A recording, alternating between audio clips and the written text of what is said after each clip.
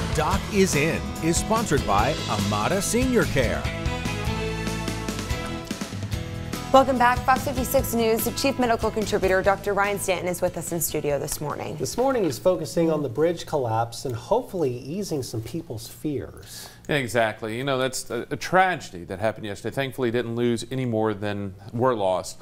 But, you know, there's a lot of fears, a lot of things I've been hearing about over the last 24 hours on things that people need to have ready or to do in their vehicle themselves. So after the incident with the Key Bridge in Baltimore, in which the container ship apparently lost power and hit the supports, resulting in the collapse and a significant length of the bridge, I've had several inquiries on escaping submerged vehicles. Keep in mind, any type of submerged vehicle is incredibly rare, but about once or twice a year in this area we'll have a vehicle that ends up in a pond, a lake, or some other body of water. Often people think they should wait until the car fills with water to try and open the door or break a window once the pressure is equalized. This is not the case. I want you to think of a vehicle in the water as a boat with a really bad leak, and remember the word cows.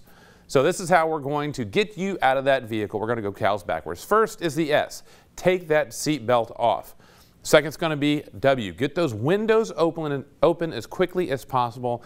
O is going to be get out quickly. As quickly as you can get out. You may even get out before the windows even get down to the level of the water. And finally, the C for the cows is going to get those children out first, because getting them out is much more difficult to get back in the car if you get out. So coming up later in the hour, we're actually going to talk about why the cows are so important when getting out of a submerged vehicle, how you're going to do that, and why you're going to do it in that order, and then actually bust a few myths and talk about some other things that may be involved as well. So it really is just about being prepared, and most importantly, not panicking, because when we panic, we get that little part of the primitive part of the brain, the brain stem. It doesn't allow us to think, to make cognizant and well thought out decisions. So staying calm, you can get out of these situations as much as possible, as long as it's just a vehicle in the water.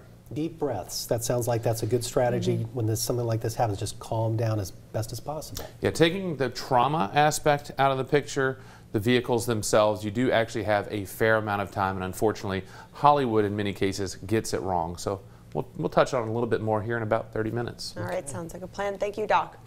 I'll be right back. You're watching Fox 56 News. Our home, your news.